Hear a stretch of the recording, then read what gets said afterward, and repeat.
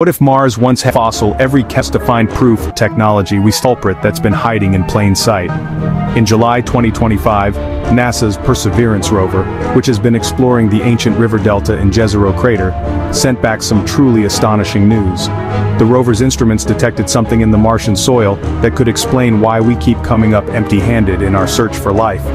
This discovery has sent shockwaves through the scientific community and could change the way we search for life on Earth. But as Mars lost its atmosphere and its climate changed, the planet became colder and drier.